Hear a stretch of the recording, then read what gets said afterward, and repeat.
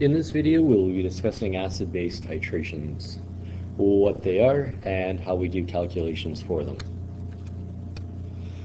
So before we get into an acid-base titration, consider the following reaction, where you're asked to determine the products of the reaction and identify the acid-base pairs.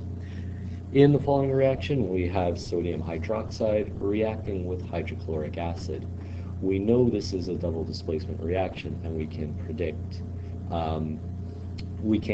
the products of those reactants. You might recall from grade 10 chemistry that when you have an acid and a base reacting, our products are always going to be a salt and water, so we can easily predict what our products will be. So our hydrogen, in this case, is going to switch partners with that chloride and will join up with the hydroxide. Sodium and chlorine will join together. So the products of our reaction will be that water. For indicating the state of water, because it's pure water that we deal with, we use a lowercase l.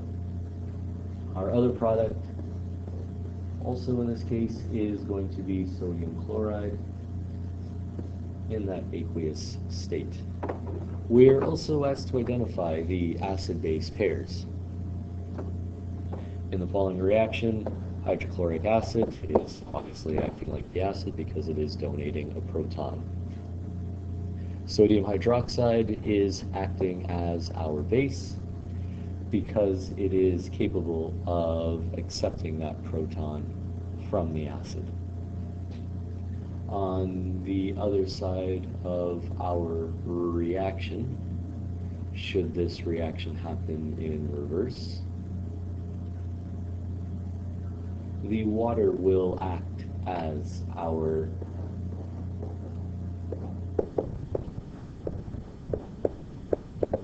conjugate acid, and sodium chloride will act as the conjugate base. So in the following acid-base reactions, if we know the concentration and volume of sodium hydroxide, and we know the volume of hydrochloric acid, we can actually use this to determine the concentration of the acid. And we can determine that concentration based on our reaction from our balanced equation. And this is at the heart of what we'll get at with acid-base titrations. So one thing to remember, and a thing to note as well, is that with any strong acid, when we dilute it, diluting doesn't reduce the strength of the acid, just reduces its concentration. Remember that strength comes from whether or not it dissociates completely the acid. And concentration tells us how many hydronium ions or protons there are in the solution. So remember that with a strong acid, it will dissociate 100%. Whereas a weak acid does not always dissociate. So when we dilute a strong acid, we're still going to have 100% dissociation. We're just going to change the concentration of those hydronium ions. And remember from yesterday we talked about pH, that power of hydrogen. Just remember that with every water can essentially react with itself. So two water molecules can actually react with itself. So two molecules will collide together to form hydronium ions and hydroxide ions. Recall that in pure water, concentration of hydronium ions is going to be equal to the concentration of hydroxide ions. And we can actually calculate what that is, and it's approximately 1.0 times 10 to the negative 7 moles per liter. If you were to determine the pH of this concentration, you'd actually find that you would get a pH of 7, or a pH for a neutral solution. When we're calculating pH, remember that it is the negative log of the concentration of hydronium ions in solution. The following equation we won't deal with too much, but this tells you how you can figure out concentration of hydronium ions if you're given pH of a solution. And if you're not sure how to plug this in, don't worry about it. We can discuss it later.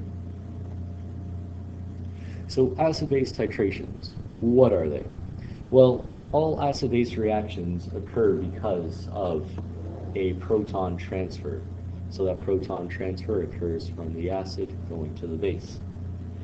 A titration involves the neutralization of an acid or a base. Remember that the reaction is a double displacement reaction, and all acid-base reactions will produce a salt and water. So we can generalize that in the following equation, where we have an acid plus a base is a salt plus water. Remember, when we say salt, we are talking about an ionic compound. So we are going to have a positively charged ion. We're going to have a negatively charged ion. What we use these titrations for is to determine the concentration of an acidic solution by putting in measured amounts of a basic solution of known concentration. So we can use this to figure out the concentration of an acid if we don't know what it is, by using the concentration of a basic solution, by using a basic solution of known concentration. So acid-base titration is just some terminology that we will need to know.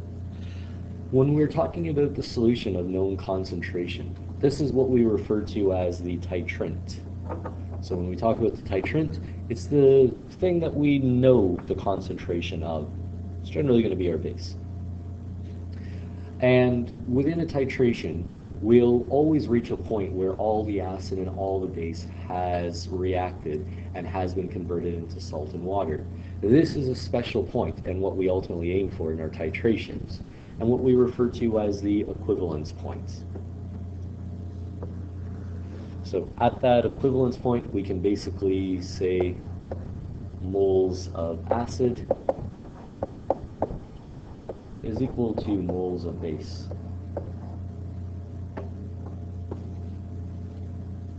Or the other way we can say that is that our moles of hydronium ions is equal to our moles of hydroxide ions.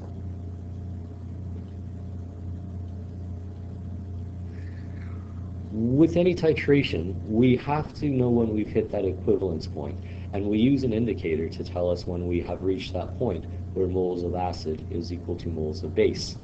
We use different chemicals to tell us when this has occurred, and we use these different chemicals because generally they will be one color in an acidic solution, and when we hit that equivalence point, they will change color into a different color in a base.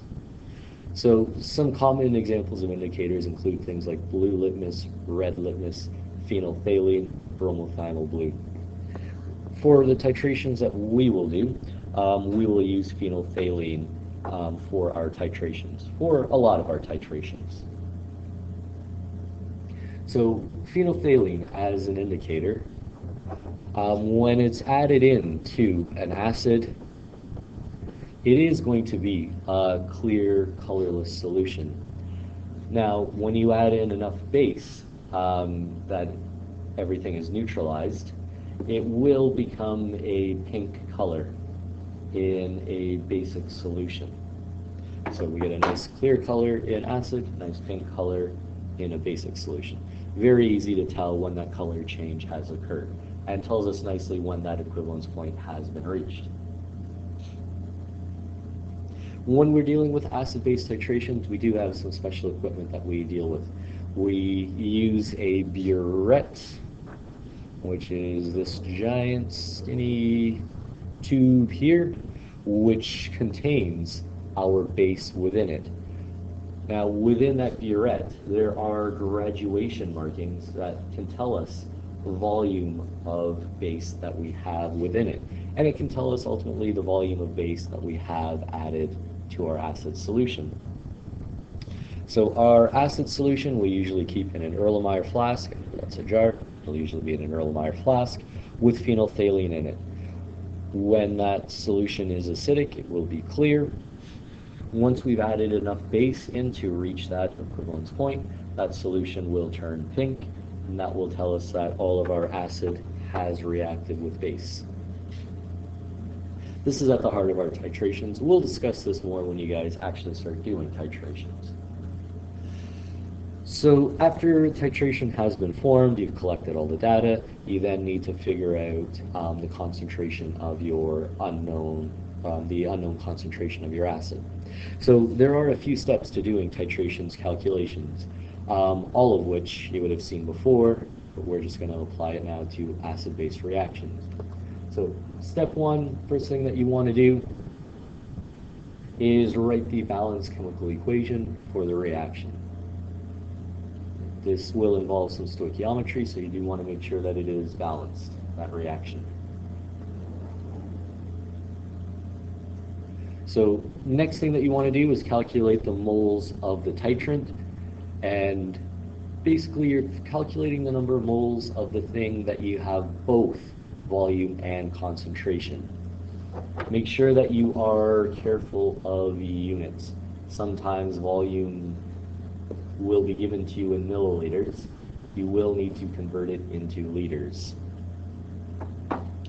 Third step in acid-base titrations,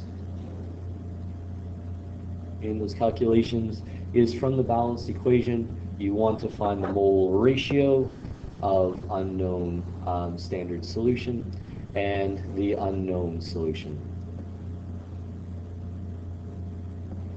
So that standard solution is what you just calculated moles for.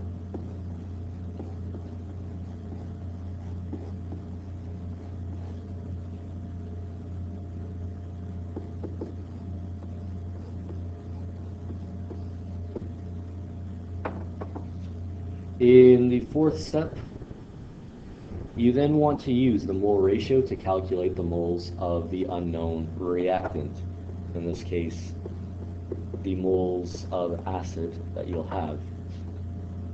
And the last step then that you want to do is calculate the concentration of that acid using our concentration equation. The volume that you're generally going to use is, of course, the volume of that acid solution, and it would be the volume of the acid in the Erlenmeyer flask or in the jar or whatever is given to you in the question. Again, you might need to be careful with units. So let's run through a couple example questions of acid-base titrations. So we have a chemistry student that titrates 100 milliliters of hydrochloric acid of unknown concentration, and this is titrated with a 0.25 mole per liter solution of sodium hydroxide. She determines that 40 milliliters of the sodium hydroxide solution will neutralize the acid. What is the concentration of the hydrochloric acid? So a lot of information given within these questions. Best way to navigate these questions is take a second, write out what's given. So in this case, we're given information for the hydrochloric acid. We're told that it's a volume of 100 milliliters of hydrochloric acid. So for the HCl, we know our volume is going to be 100.0 milliliters. Within the question, we're also given information about the sodium hydroxide solution. We're told that the concentration of the sodium hydroxide solution is 0.25 moles per liter, and that 40 milliliters of the sodium hydroxide solution was used to neutralize the acid. So in this case, it'll be 40.0 milliliters of sodium hydroxide We need to convert that into liters, which will be 0.04 liters. So ultimately, within this question, we're being asked, what is the concentration of hydrochloric acid? So we need to figure out that concentration. Now, this is the point where I warned you that you may be tempted to use C1V1 because you have a C, a V, a C, and another V. Don't use C1V1. In this case, it will give you the correct answer, but it's not the correct steps to follow. Remember, C1V1 is only used for diluting a solution. Second thing that we're going to do is write out that balance reaction that occurs between sodium hydroxide and hydrochloric acid. So we have hydrochloric acid, sodium hydroxide. This will react to give us a water and salt. So we have our H2O plus our salt, which will be sodium chloride.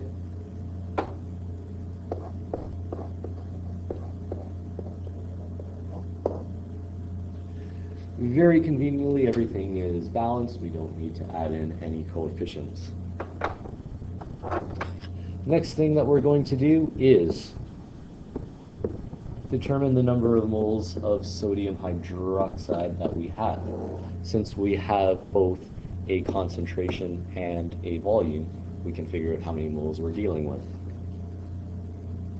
So number of moles of sodium hydroxide is going to be equal to the concentration, which we know is 0.25 moles per liter, times the volume, which is 0.0400 liters.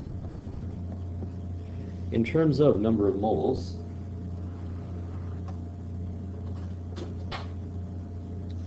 this will give us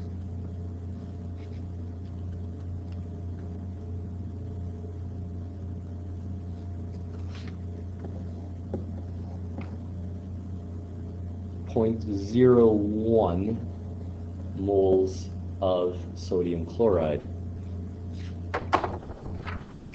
Next thing that we're going to do then, now that we have number of moles of sodium hydroxide, is we're going to do a mole ratio to figure out the number of moles of hydrochloric acid that we have. So setting up our mole ratios in the way we've done before, we know that we have 0.01 moles of sodium hydroxide. From our balanced chemical equation, we know that we need 1 mole of sodium hydroxide. We're trying to figure out how many moles of hydrochloric acid have reacted.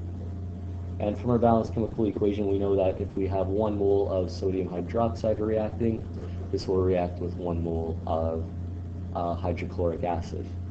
So very conveniently, it is a 1-to-1 reaction. No calculator required. We get the number of moles of hydrochloric acid being 0.01 moles. Once we have the number of moles of hydrochloric acid figured out, next thing that we want to do is then figure out the concentration of hydrochloric acid. This is where we come back to our C equals N divided by V. So we just calculated the number of moles of hydrochloric acid to be 0.01 moles, HCl. And the volume of hydrochloric acid, we're told in the question, is 100 milliliters. So we are going to divide that by 0.1 liters. This will give us a concentration of 0.100 moles per liter. If we include sig figs, we should have 2 significant digits in our answer. And this will give us a concentration of 0.10 moles per liter.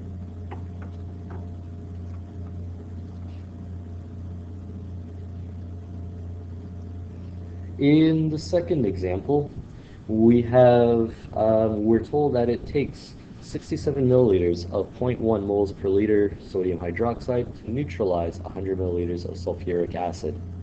What is the concentration of the sulfuric acid?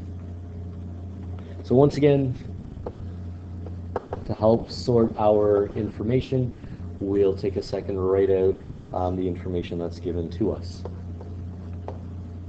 So for the sodium hydroxide, we're given a volume of 67 milliliters. Converting that into liters, we'll get 0.067 liters. We're also told our concentration is 0.10 moles per liter. For the sulfuric acid, that H2SO4, we're told the volume of sulfuric acid, in this case, is 100 milliliters. Converting that into liters, that is 0.100 liters. Now, next thing that we'll need to do is come up with a balanced chemical equation. So we have sodium hydroxide reacting with sulfuric acid. This is going to react to give us a salt plus water. And in this case, we'll get water. And this will generate our salt, which is going to be Na2SO4, that's sodium sulfate. And we need to ensure that our reaction is balanced. So we will need 2 moles of sodium hydroxide to react with 1 mole of sulfuric acid. This will generate 1 mole of sodium sulfate and 2 moles of water in our reaction. All right, now that we have our balanced chemical reaction, next thing that we can do is find moles of sodium hydroxide.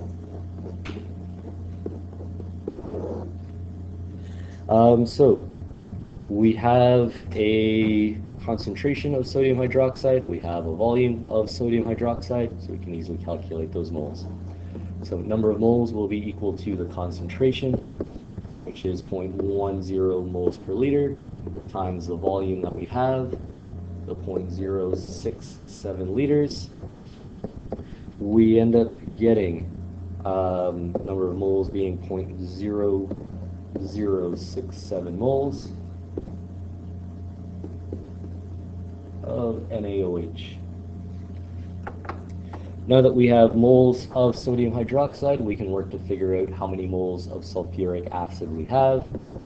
So we'll go ahead and do a mole ratio. So setting up our mole ratio, we have 0.0067 moles of sodium hydroxide. We're trying to figure out how many moles of sulfuric acid we're going to get. From our balanced chemical equation, we know that we need 2 moles of sodium hydroxide to react with 1 mole of sulfuric acid. When we solve for moles of sulfuric acid, we will get half the number of moles of that of sodium hydroxide, so that's 0.00335 moles of H2SO4. And once we have the number of moles of sulfuric acid, last step then is determining the concentration. So for our concentration, we come back to that C is equal to N divided by V. We now have number of moles of sulfuric acid. We also have a volume, so very easily we can figure out the concentration. So we take the number of moles at 0.00335 moles, We'll divide it by the 0.1 liters, and we will get a concentration of 0.0335 moles per liter. And incorporating sig figs into this, so in our answer we should have 2 sig figs, so we'll have 0.034 moles per liter. All right, that does it for titration calculations and titrations in general. For practice, please work on the attached titration practice worksheet. Answers are provided at the bottom.